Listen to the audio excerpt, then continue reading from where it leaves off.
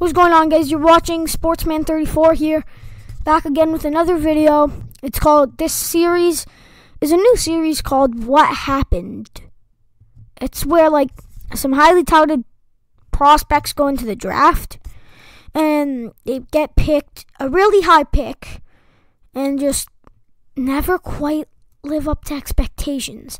Today's video, we're looking at the 2012 first overall pick, Yakupov. So Yakupov played in Major Junior with the Sarnia Sting. His rookie season in 2010-11 was very successful, notching 49 goals and 52 assists for 101 points in 65 games. After this really strong first impression with his team, he just made it in his draft year. He had a good year with 31 goals, 38 assists for 69 points in 42 games. And eventually he got picked in the draft overall by the Edmonton Oilers. However, before he can make an NHL impact in his first season, there was a lockout, so he played in the KHL. Got 9 goals, 9 assists for 18 points in 22 games there before the NHL season resumed. Just telling you guys, I did not know the name of the KHL team. Okay, I saw it, but I don't know how to pronounce the name that I played for in 12-13. And so anyways, when the season resumed, he had 17 goals, 14 assists for 31 points in 48 games. Considering the amount of games played, he had a pretty solid first impression. And yeah, looking to make an even better season out of himself, he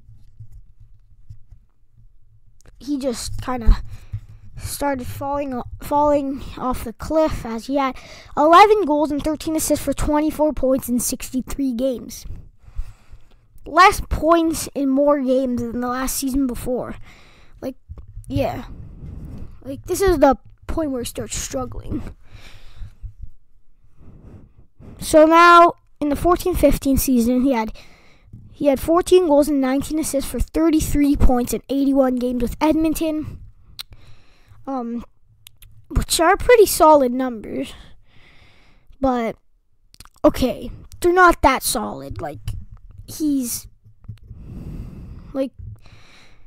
Okay, let's put it this way. The next season, though,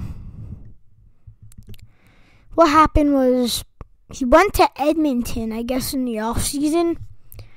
He went to St. Louis in the off season, and he had a pretty bad year.